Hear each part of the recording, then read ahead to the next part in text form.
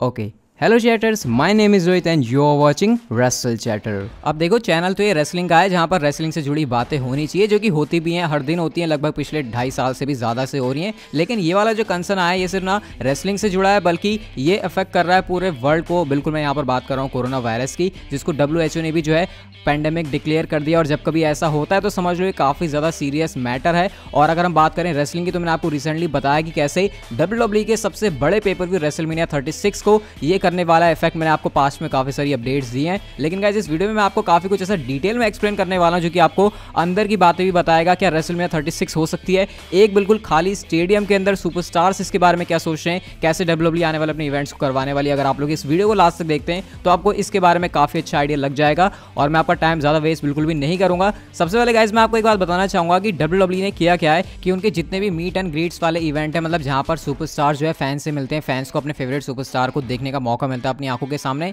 वहां पर एक दूसरे को हक करते हैं, हैंडशेक करते हैं, सारी चीजें होती हैं। लेकिन गाइस WWE ने सारे इवेंट्स के लिए नो टचिंग पॉलिसी कर दी है, मतलब कि जो फैंस हैं वो सुपरस्टार्स को हक नहीं कर सकते, उनसे कोई ऐसा फिजिकल कनेक्शन नहीं बना सकते। हालांकि कुछ सुपरस्टार्स हैं जो कि जो है फिस्ट बम्प ऑफर कर रहे हैं, लेकिन उसके अलावा ज्यादा कुछ नहीं हो रहा। और वो भी वो सुपरस्टार जो कि बच्चों को देख रहे हैं या फिर वो चाहते हैं कि वो निराश ना हो। लेकिन WWE ने यहाँ पर जो है ऐसी रेस्ट्रिक्शंस लगा दी है कि फैंस जो है वो सुपरस्टार के ज्यादा क्लोज नहीं आ सकते। और ऑब्वियसली आपको इसके पीछे का रीजन बताया कि जो कोरोना वायरस है वो उस बंदे के पास आने से जो कि पहले से इन्फेक्टेड है या फिर उससे कोई कांटेक्ट करने से ज्यादा स्प्रेड हो रहा है। तो WWE नहीं चाहते कि सुपरस्टार्स के अंदर ऐसी प्रॉब्लम आ जाए, क्योंकि अगर कोई एक सुपरस्टार इन्फेक्टेड हुआ और उसको पता लगने में भी थोड़ी सी भी देर लगी तो हो सकता है कि WWE का जो पूरा स्टाफ है या फिर सुपरस्टार्स इन चीजों से घिर जाए। और ये तो ऐसी थिंग है जो कि कोई भी होते हुए नहीं देखना चाहेगा। तो काफी अच्छी बात है कि WWE ऐसी पॉलिसी ला रही है। इसके अलावा अगर मैं आपको WWE के अंदर की बातें बताऊं तो जो हेडक्वार्टर्स में WWE के बंदे काम करते हैं स्टैमफोर्ड के अंदर, वहां पर भी WWE पहले से प्रिपरेशन करने लग गई है कि अगर कोरोना वायरस की वजह से आगे जाकर ऐसा होता है कि वो साथ में काम नहीं कर सकते, तो WWE ने यहाँ पर यह किया है कि उन्होंने अपने काफी सारे एम्प्लॉयज को घरों से काम करने के लिए बोल दिया है,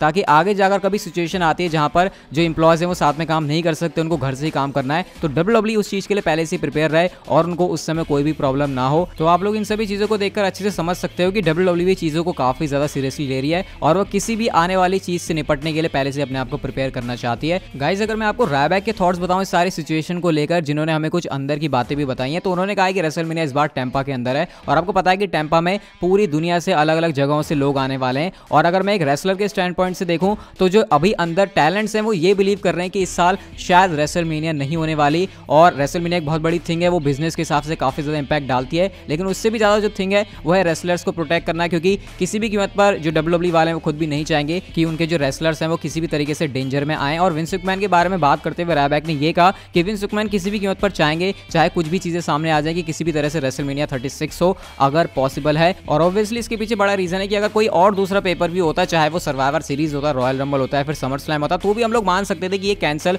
हो जाए तो क्या हुआ, कोई बड़ी बात नहीं है। लेकिन यहाँ पर बात है रेसलमेनिया की। लेकिन गाइस यहाँ पर बड़ी थिंग ये है कि विंस मैकमैन के हाथ में भी कुछ नहीं है। अगर आपने मेरी सारी वीडियोस को फॉलो किया तो मैंने आपको बताया था कि टेम्पा में जो मीटिंग होगी या फिर वहां की जो अथॉरिटी है वही डिसाइड करने वाली है कि आखिर क्या रेसलमेनिया 36 इस साल होने वाली है नहीं। स्टिल गाइस मैं आपको बताता हूँ अभी वो मीटिंग नहीं हुई है, जैसी वो होगी या फिर उसके बारे में कुछ भी अपडेट होगी तो वो आपको हमारे चैनल पर जरूर मिल जाएगी। बट गाइस यहाँ पर एक जो मैं आपको बड़ी थिंग बताना चाहूंगा वो ये है कि अब सवाल यहाँ पर ये भी उठ रहे हैं कि क्या रेसलमेनिया 36 WWE एक एम्प्टी स्टेडियम के अंदर करवा सकती है? अब खाली स्टेडियम में रेसलमेनिया करवाने से क्या फायदा है? तो गाइस यहाँ पर फायदे वाली बात यह है कि जो सुपरस्टार्स हैं वो सिर्फ अकेले खुद में ही परफॉर्म करेंगे, मतलब वहां पर जो फैंस हैं वो नहीं आने वाले। और इससे होगा कि जब एक साथ लोग इकट्ठे नहीं होंगे तो वायरस के स्प्रेड होने के चांसेस भी नहीं होंगे। तो ऐसे में रेसलमेनिया हो तो जाएगी लेकिन वहां पर फैंस मौजूद नहीं होंगे। लेकिन क्या WWE इस वाले आइडिया की तरफ बढ़ सकती है? तो गाइस यहाँ पर जो लोकल टेम्पा के रिपोर्टर हैं उन्होंने इस बारे में लिखा, जॉन एल्बा, उन्होंने कहा कि जो लोग इस बारे में क्वेश्चन पूछ रहे हैं कि क्या रेसलमेनिया जो है खाली स्टेडियम के अंदर हो सकती है, तो हाँ ये चीज पॉसिबल जरूर है। लेकिन क्या WWE ऐसा डिसीजन लेगी कि रेसलमेनिया ऐसी जगह पर हो रही है जहां पर एक भी फैन मौजूद नहीं है? क्योंकि आपको पता है जो पूरा रेसलमेनिया का मजा है वो फैंस की तरफ से ही बनता है, जैसे वो चीयर करते हैं, जिस तरह से वो अपने फेवरेट सुपरस्टार्स को सपोर्ट करते हैं, उनका एनकरेज करते हैं। तो अगर वहां पर एक भी फैन नहीं होता तो ये काफी वियर्ड थिंग लगेगी देखने के लिए। बट अगर WWE के पास कोई ऑप्शन नहीं है तो ये वाली भी एक डायरेक्शन हो सकती है गाइस सच में कि WWE को खाली स्टेडियम के अंदर रेसलमेनिया करवानी पड़ जाए, क्योंकि अगर चीजें पोस्टपोन नहीं हो सकती या फिर WWE किसी और सिटी में जाकर अपना इवेंट नहीं करवा सकती, तो फिर अगर WWE के पास कोई ऑप्शन नहीं बचता है तो हो सकता है इस वाली डायरेक्शन की तरफ WWE चली जाए। बट स्टिल क्या ये डिसीजन होगा, क्योंकि आज से पहले तो कभी ऐसा हुआ नहीं। वैसे देखा जाए तो आज से पहले तो कोरोना वायरस भी नहीं आया था, तो कह सकते हैं इस बात की पॉसिबिलिटी जरूर है। और आपको पता भी होगा कि वर्ल्ड के अंदर जितने भी स्पोर्ट्स इवेंट हैं, आपको फुटबॉल के बारे में पता होगा कि वो एम्प्टी स्टेडियम के अंदर हो रहे हैं। इवन अगर आप लोग इंडियन इंडिया में क्रिकेट की बात करो तो पॉसिबल हो सकता है कि अगले 2 जो मैचेस हैं इंडिया के अगेंस्ट साउथ अफ्रीका वो एम्प्टी स्टेडियम के अंदर हो सकता है पूरा आईपीएल का सीजन भी एम्प्टी स्टेडियम के अंदर हो जाए। तो यहाँ पर हो सकता है कि इस कोरोना वायरस को स्प्रेड होने से बचाने के लिए ना सिर्फ WWE बल्कि पूरे वर्ल्ड के अंदर जो स्पोर्ट्स इवेंट है वो हमें कुछ इसी तरीके के देखने को मिल सकते हैं।